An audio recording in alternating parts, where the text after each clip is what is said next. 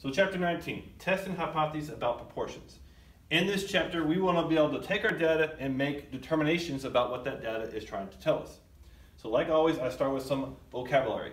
Hypotheses are models that we adopt temporarily until we can test them once we have data. The starting hypothesis to be tested is called the null hypothesis. Null because it assumes nothing has changed, and it's denoted by H little o here, which is pronounced not, H not, or they also say H null. The alternative hypothesis contains the values of the parameter that we consider plausible if we reject the null hypothesis, and it's denoted by HA. So we have our null hypothesis, that's assuming that nothing's changed, and the alternative is a change or effect on that null.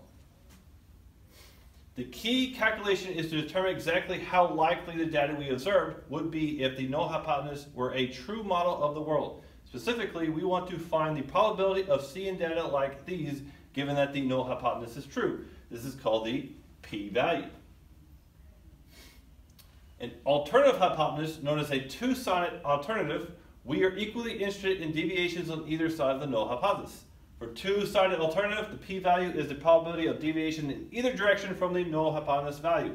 So when here we have our null hypothesis, if we fail to reject it, then outside is our rejection range. We want both this end and this end. This is our two-sided alternative.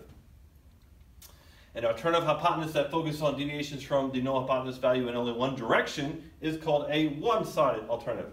So it can either be in this direction or it could be in this direction. One or the other is rejecting our null hypothesis. Hypothesis testing. There are a few hypothesis tests that you should include in your reports. Some will be about more than one sample. Some will involve statistics other than proportions, and some will use models other than the normal model. So you will not be using the z-scores.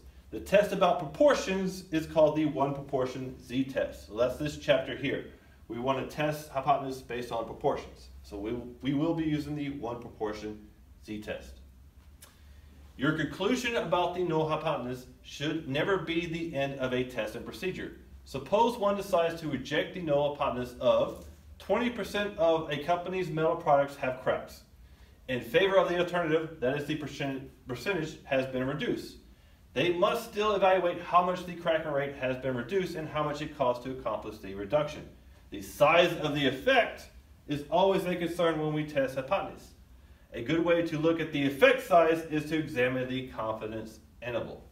So our effect size is look at the size of effect of our alternative. So now let's look at some examples of setting up a null hypothesis and alternative hypothesis. A large city's Department of Motor Vehicles claimed that 80% of candidates passing driving tests, but a newspaper reported a survey of 90 randomly selected local teens who have taken the test found that only 68 who have passed.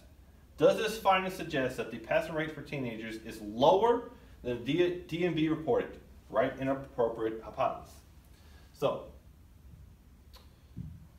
my H null is something that hasn't changed. Motor vehicles claim that it's 80%, so my P is going to equal 80%.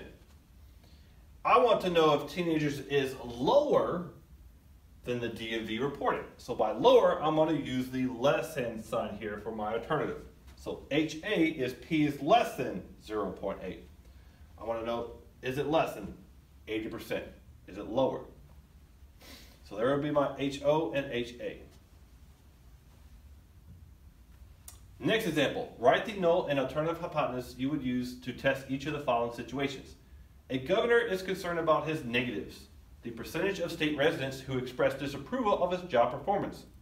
His political committee pays for a series of TV ads, hoping that they can keep the negatives below 30%. They will use a follow-up polling to assess the ad's effectiveness. So what is my null hypothesis? Well, that is, I'm at 30%, so P equals 0.3. And what is my alternative? I want to find values that are below, or I want it to be below 30% approval rating, so it's less than 0.3. So P should be less than 0.3 for my alternative. Next example. Write the null and alternative hypothesis you would use to test each of the following situations. Only about 20% of people who tried to quit smoking succeed. Sellers of a motivational tape claim that listening to the recording messages can help people quit. So what is my H null? Something that doesn't change. On average, about 20% of people quit smoking. So P equals 0.2. Now my alternative, read this carefully, I want to see if it helps them out. So it would be, I want more people quitting than 20%. So I would write a greater than 0.2 here. Oops, I did less than. I would write a greater than, I want my p-value to be greater than 0.2. Last example. In the 1950s, only about 40% of high school graduates went to college. Has the percentage changed? So my null is p equals, there's my value, 0.4. And has it changed? Means is it anything other than 0.4? A change will be it's not equal to 0.4. So my alternative will be p is not equal to 0.4. That would represent a change from our null of 0.4. So this is when you would use a not equal, when you're talking about changing.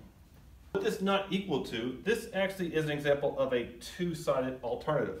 So I have my null hypothesis here, and if I reject it, I want my alternative to be anything other than that.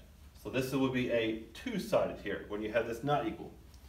When you have something like this is greater than, I have my normal curve, I have my p-value, and I'm looking for just one side. So this will be a one-sided alternative.